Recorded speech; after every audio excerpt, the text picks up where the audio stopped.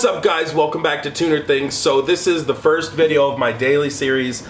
I'm not going to do a whole lot today because it is hot as shit, but I'm going to be replacing my mirrors. One of them, my driver's side, is cracked, and so I ordered some, they're spoon replica, cheap, you know, whatever, but I just need something on there before I get to paint. Alright, let's get started.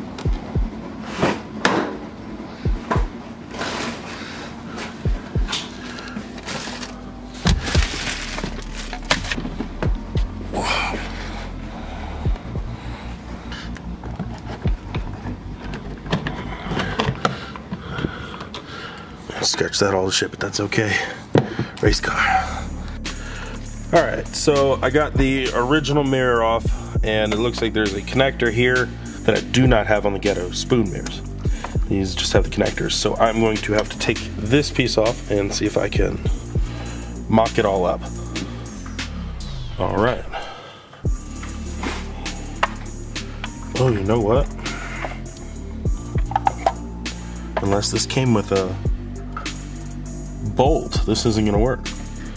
There's two different holes, bolts. Damn. Alright, well, we'll see what I can do now. Alright, so I feel like a fucking idiot.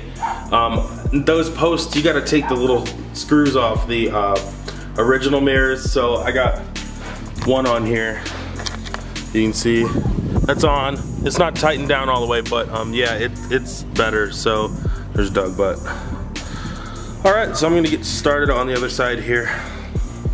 Just haven't had it started in about a week, so we're just gonna fire it up.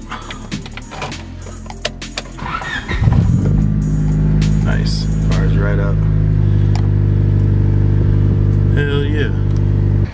Alright guys, so I just drilled out some holes for my spoiler here. Little trick is to put the bolts in and then use toothpaste on the top of the bolt to line up the holes, and yeah, measure twice, drill once. Alrighty, got the spoiler installed. Looks like shit without being painted, but a pretty decent job. I mean, it's fairly even. Looks good the whole way down, but yeah, I mean, it's okay. Definitely adds a lot to the car. Alrighty guys, so that's about all I've got in me today. I got the spoiler on, got the mirrors on, and yeah, I'm beat. So yeah, thank you for watching. Like, comment, and subscribe, and I will see you tomorrow. Alright guys, peace out.